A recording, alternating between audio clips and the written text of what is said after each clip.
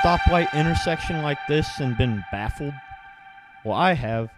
This stoplight could remain red the entire day, but when a car pulls up to it, it's as if it knows something that I don't, and it turns green, as though it was magic. When you look into how this works, it's actually pretty interesting, so let's explore it.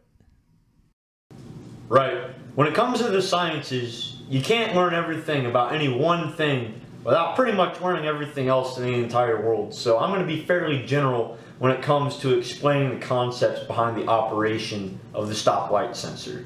Let's talk about inductance. In simple terms, all inductance is the presence of a magnetic field around a wire through which electricity is flowing.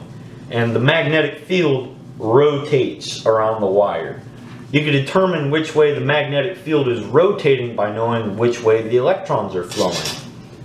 In conventional schematics, electricity flows from the positive to the negative terminal. However, in real life, as you probably already know, it flows from negative to positive. Now, in relation to the flow of electrons, the magnetic field will rotate clockwise.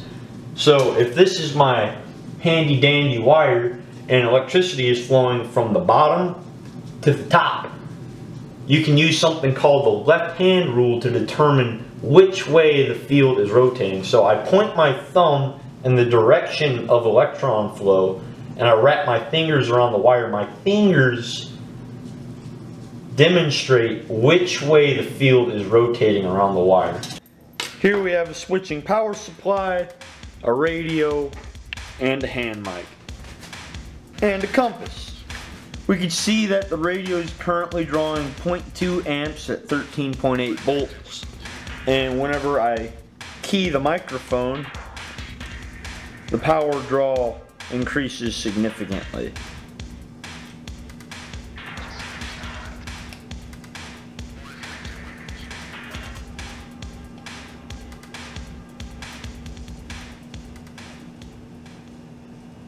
Right, so we got this spinning magnetic field around a wire with current going through it, which is cool.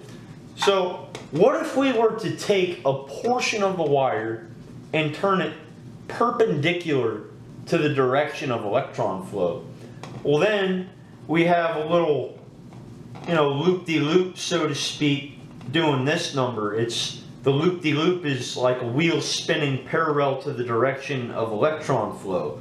And if we were to take a section of wire and coil it, well, then we have multiple segments of wire in a 360-degree structure that have the loop-de-loop going around it, and all those little small loop-de-loops add up to one big magnetic field parallel to the direction of electron flow, which is the basis of one of my favorite electrical components, inductors. As you can see, an inductor uses inductance and a coil to produce a magnetic field. This may look strikingly familiar to you. It looks a whole lot like an electromagnet, and as it turns out, an electromagnet is one of the most common applications for an inductor.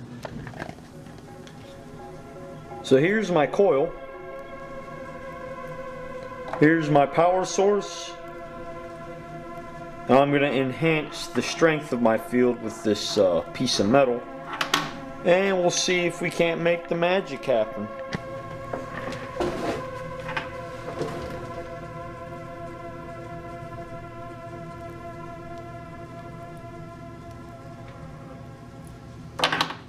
They're also used in integrated circuits like computer chips and radio oscillators and all kinds of interesting gadgets because they resist changes in current. Oh yeah, here we go. These little guys, there they are. It's pretty glorious. When voltage is first applied to the system and electrons hit this coil, they begin to charge up this electric field.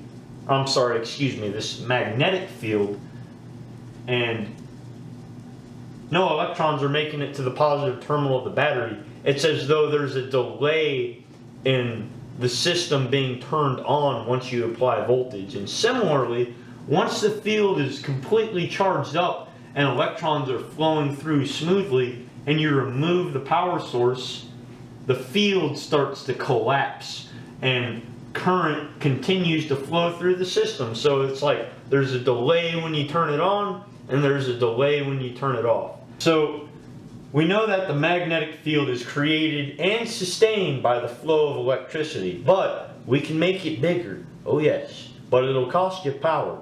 The most straightforward way of going about this is to simply increase your power.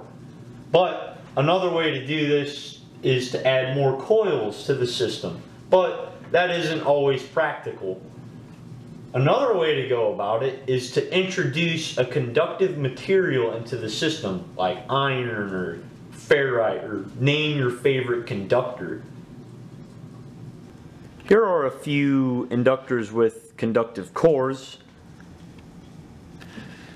And of course, the conductive cores are designed to increase the inductor's inductance.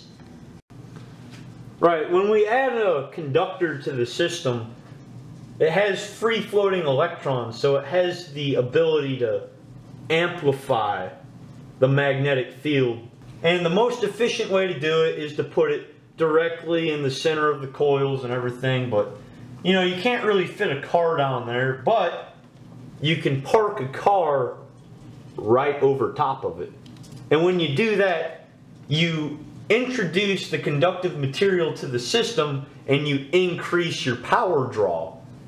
And that is how your car is detected.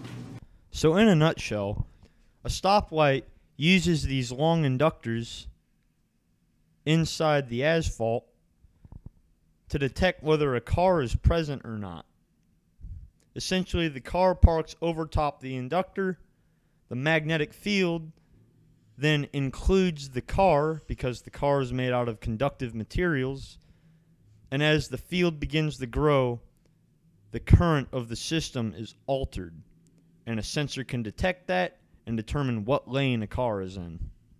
Well, I hope you enjoyed learning about stoplight sensors. I know there's a bunch of different little concepts that go into it, and I didn't really cover any of them in depth, but I hope nonetheless you're inspired to either learn or create something cool from what you've learned here today. Don't let me down. Thanks for watching, and I'll see you next time.